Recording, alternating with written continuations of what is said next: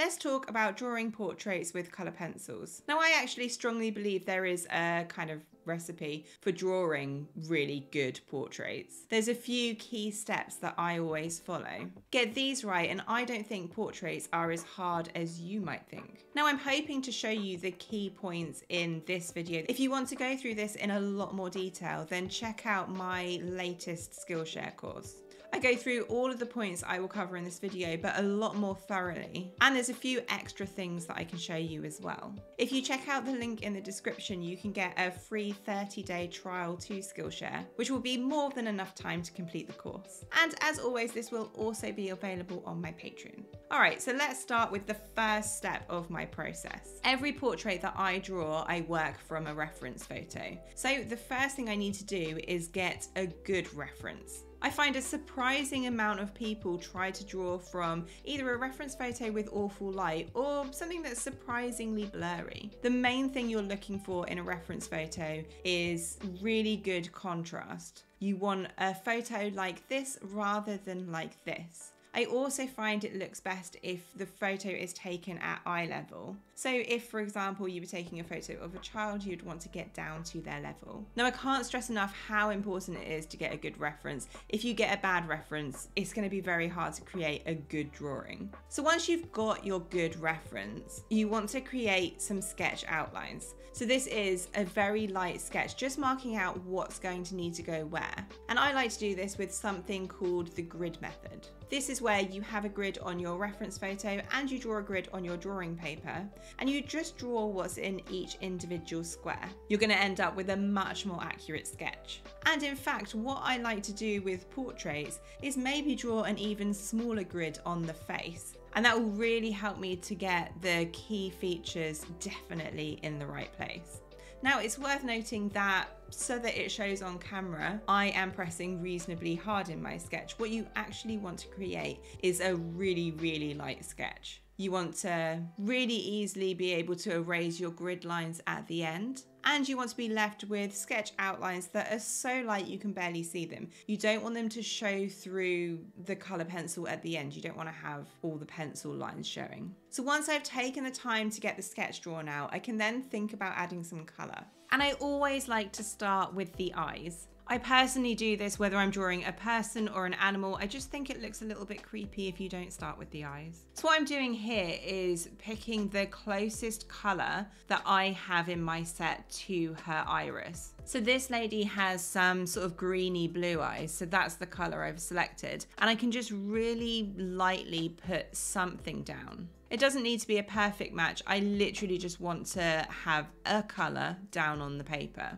So I can very lightly add this in. I don't want to press hard. I want to build a lot of colours over the top of this. And then I'll do the same with the black pencil, again, just to mark in the pupil so we can kind of see what's going to need to go where. And then I want to start, generally speaking, working from the lighter colours towards the darker colours. So I can start off by very lightly putting down a light colour of the cold grey. Generally speaking, you'll find that the whites of the eyes are firstly not really white, and secondly have a colder, cooler tone to them. So I'm going to block in the whole area with this very light grey. And then I can use a slightly darker cold grey to start adding some extra shading. So for example, on this lady's eye towards the left is a bit darker. It's also generally darker around the edge. And then it's a bit lighter towards the middle, sort of in the top middle section. So I can work around that. And these eyes look very peculiar at this point, but don't worry about that.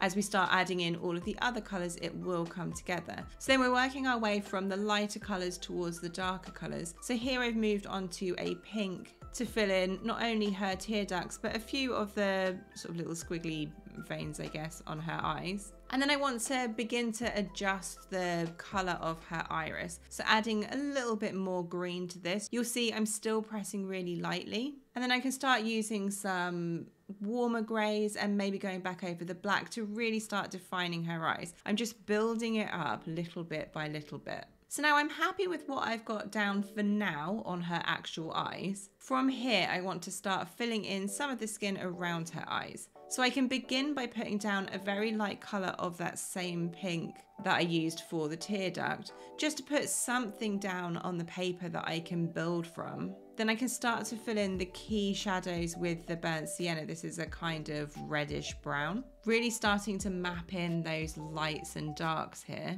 And then I'm still thinking about working from the lighter colours towards the darker colours. So this is quite a dark brown now that I can use to just map in her eyebrows. And go back over some of the lines that I made with that sienna brown, but making some of them a little bit darker. Now I'm going to go over the skin a little bit more in a second when we're drawing the rest of her face. Right now I'm only focusing on getting something down on her eyes. I think it's important to mention that I'm not trying to get anything looking perfect at this point. I literally just want to get something down. Now, before I move on to the rest of her skin, it's going to be a bit easier for me to visualize if I draw in her eyelashes. And I'm just really taking note on my reference photo of the sort of direction the eyelashes are curling in. And then all I'm doing is making some very light flicks with my pencil, with a nice and sharp pencil. So once I'm happy for now with the eyes, I can move on to beginning to map out the rest of her face. And I want to start off by putting down a very light covering of this kind of light pink color.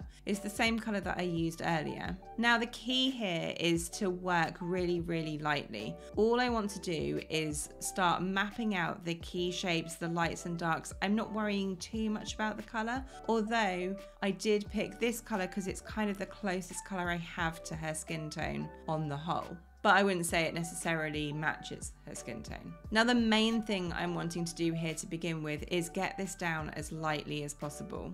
And as always, there are a few ways that I'm going about this. First off, you'll notice that I'm holding the pencil much further back than you might expect. If I hold it all the way down the pencil here, it's literally going to be impossible for me to press too hard. I'm also making sure I've got a really lovely and sharp pencil. It goes down much smoother in my experience if you do. And from here, I like to pick the most obvious colour that I think is missing from the skin. So for example, right now she's got a lot of dark grey under her eyes. So I can use that slightly darker cool grey to just add a little hint of it under here. And then I'm going to use the burnt sienna to mark in the key shapes of her face. So mark in where all of the shadows are. And this is essentially what's going to create the shape of her face. So for example, she's got some shadows around the edge of her face. Darker shadows are also making up the shape of her nose. And I generally like to start at the top and work my way down. Now I can use the marks that I added in from my sketch outlines to help me here. Now it does look a little bit peculiar right now, but all I'm really wanting to do is just get something down, something beginning to be mapped out. If I can follow my sketch, then that is going to be key. So I can also use this same color to map in the key shadows on her lips. From here, I can just go about building up all of these colors more. So going back over the underside of her eyes, really filling in more of that gray. And actually there's quite a few other areas of grey that I can see on her face. So I can lightly add that in as well. From there I can see that she's missing some dark brown under her eyes. And just generally I can start building up the shadows around her eyes and also build up a lot of the shadows around her nose. Now there's a few things to really bear in mind here. Firstly, for every single colour that I add in, I'm always pressing lightly. I find that I go back to a lot of the same colours time and time again, building them up bit by bit, and gradually it builds up a face and a skin tone. If I started pressing really hard as I was doing this, I simply wouldn't be able to keep building up that colour. So I'm literally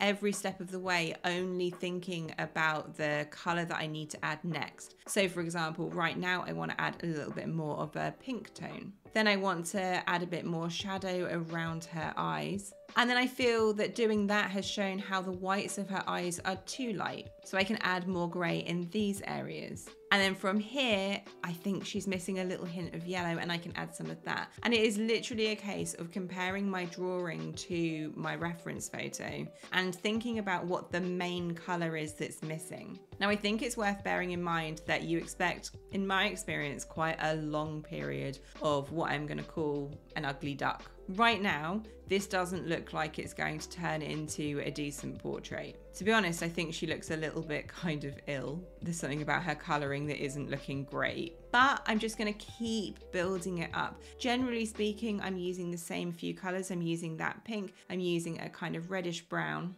I'm also using a couple of different greys and a darker brown. And generally speaking, I'm just alternating through these few colours to build up her face and her skin. It's very much just a case of trusting that it will turn out okay and you need to keep going. So once I've got something down for her face, I then want to start thinking about adding in her hair.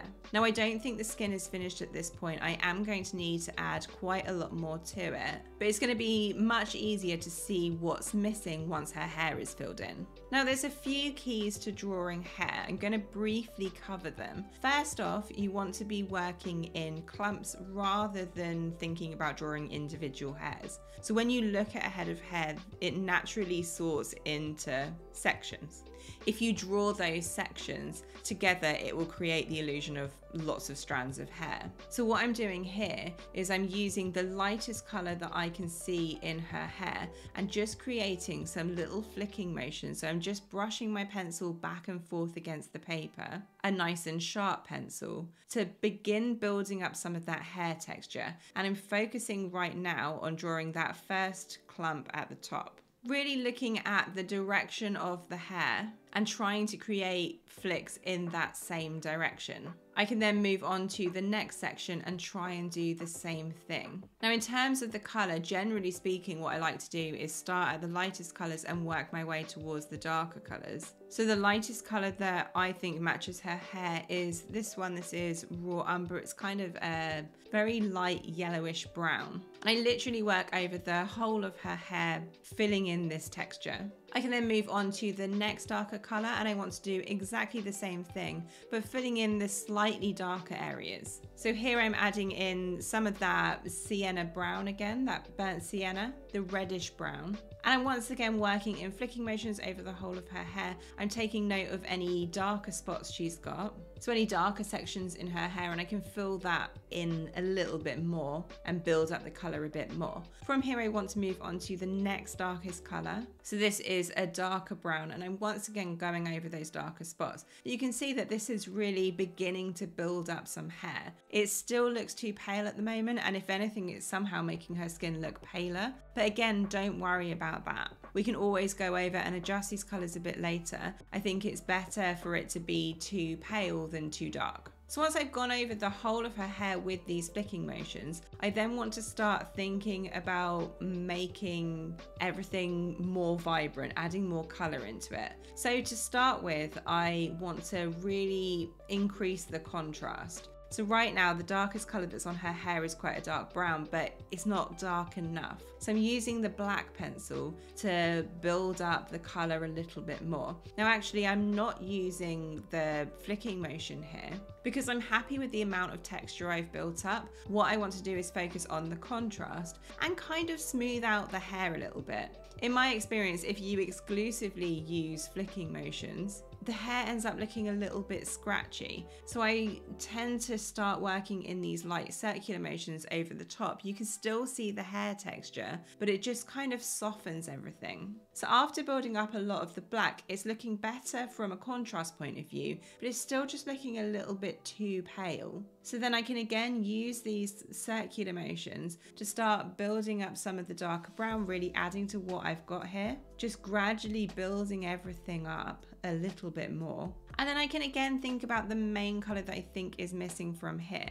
So for example, I want to add some gray to the top, and then I can adjust the whole color of her hair by making it a bit richer. It needs to be a little bit more of a reddish brown. And then I can again adjust it by adding a little bit of pink I've added here, just to warm her hair up. Now I think her hair is looking much better. It's looking more vibrant, and it's made it far easier to see what needs to be adjusted on her skin. So I'm going to go back to her skin now, and we can make everything a lot more vibrant and hopefully smooth things out. And I'm going to keep working through. So now on the drawing as a whole, really thinking about, again, the main color that's missing. So to start with, I want to make her face a lot warmer. She's looking a bit poorly with how pale and cold her skin looks. So I can be adding in some of this quite bright pink and then redefining a lot of the shadows on her face with the dark brown. So adding that pink over the top has meant that a lot of the shadows I think are looking a bit too muted.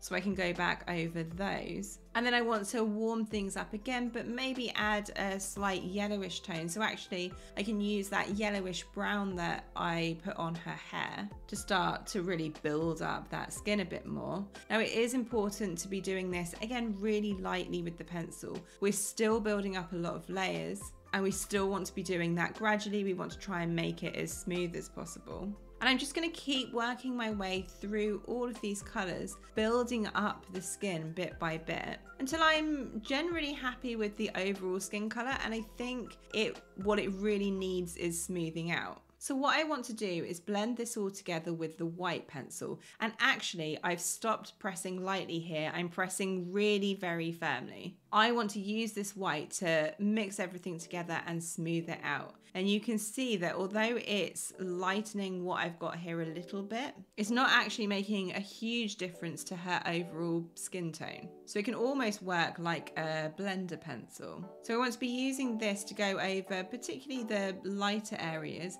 I'm not so much going over the dark patches under her eyes, for example. I can maybe use a slightly darker pencil for that. But I basically want to blend all of her skin so that she's looking nice and smooth. And then from there, I can start thinking again about the main color that's missing. So I can put a very light covering of the pink over the top and maybe a little bit of purple under her eyes to just brighten that up. Now you'll find that once you've blended the skin together, it's not as easy to put other colors over the top. You can still put a little bit of color over the top, but not to the same degree. So I'm just going to focus now on adding some extra shading around her eyes. That's the main thing now that I think is missing. And maybe add a little bit more pink again. I just want to be adding in the final touches, the final sort of brightening up of her skin. And then the absolute last thing that I always do when I'm drawing a portrait is add in all of the little detailed baby hairs. These are the details that I really think do make the difference.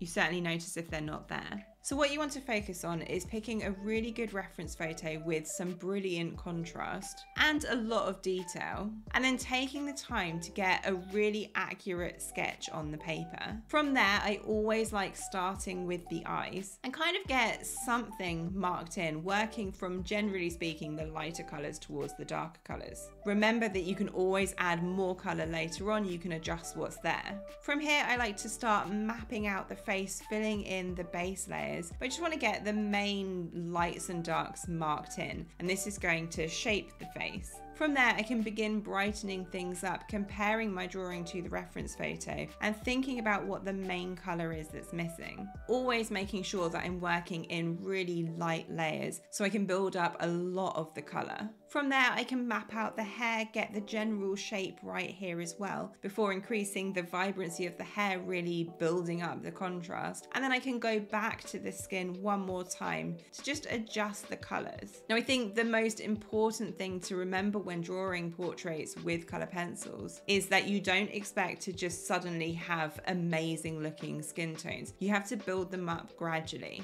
So don't be concerned if it looks a little bit odd to begin with. Keep going, and I think you'll find that the skin color particularly will come together. Now don't forget, I go through this in a lot more detail on my Skillshare course, and you can get that 30-day free trial. I hope you found this video helpful. Happy drawing, guys, and I'll see you in the next one.